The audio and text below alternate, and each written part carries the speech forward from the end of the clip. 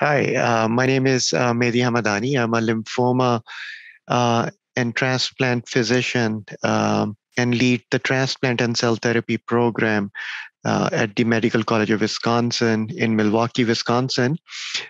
Today, I'm asked to talk briefly about second line treatments in younger um, transplant eligible patients with relapsed or refractory diffuse large B-cell lymphoma, particularly in light of the three randomized CAR-T versus the standard of care trials that were reported at the last American Society of Hematology meetings in 2022. So just to orient the audience, in patients with relapsed or refractory aggressive B-cell lymphomas, the current standard approach in the clinic, at least for younger, fitter patients, it's to attempt second-line chemoimmunotherapies. And in patients who happen to respond to these second-line therapies, the standard option is consolidation with high-dose therapy and autologous transplant. And this treatment is curative for roughly 50% of the patients who receive that consolidation treatment. The problem is that a big proportion of aggressive lymphoma patients, when they relapse, they do not respond to salvage therapies. And by definition, they are not candidates for autologous transplant consolidation. And these high risk patients are arguably enriched um, when you look at time to relapse analysis. So patients who relapse early after first line chemoimmunotherapies or patients who don't respond to those therapies have a higher likelihood of not responding to second line therapies, and then they are obviously not candidates for high dose therapies. So can alternative treatment approaches improve outcome of these patients were a topic of three randomized studies that were recently presented. So in these trials, aggressive B-cell lymphoma patients, predominantly diffuse large B-cell lymphoma patients who relapsed within 1 year of completing their frontline therapy, or those patients who never responded to frontline therapies were then randomized to the standard of care approach, which is salvage chemoimmunotherapy, followed by transplant in responding patients, versus taking those patients directly um, to CAR treatment. These three trials use three different CD19 directed CAR therapies. The ZUMA study used axi-cell, the Transform study used lysocell, and the BELINDA study used tisa-cell. The primary endpoint of these studies was event-free survival, uh, which had varying definitions across these trials.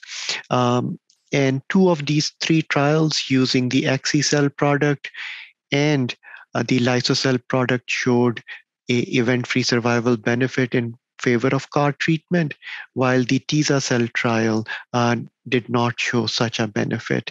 And the reasons for these discordant results may lie in the differences in the trial design or the accrued patient populations.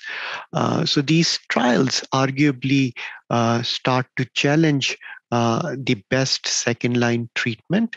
But my personal take on the interpretation of these trials is that to date, none of these trials have shown a survival benefit in favor of one or the other approach.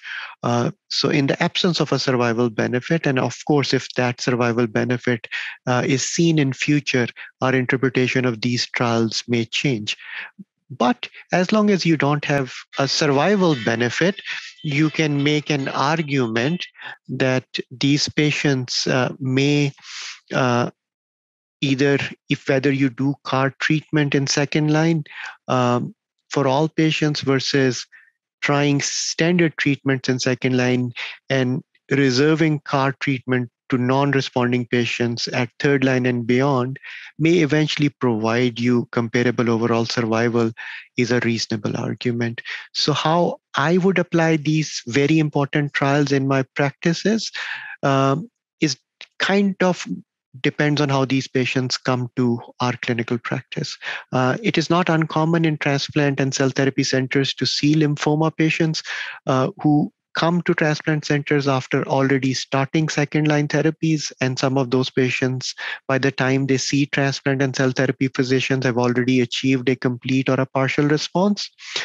Uh, the management of these patients were not the topic of these randomized trials. So if you see such patients, considering autologous transplant in those patients is reasonable. And I would refer you to a paper in the March issue of Blood Journal, led by Dr. Maziar Shadman, that looked at that question using registry data and seems to suggest that autologous transplant may outperform CAR therapy in chemosensitive patients.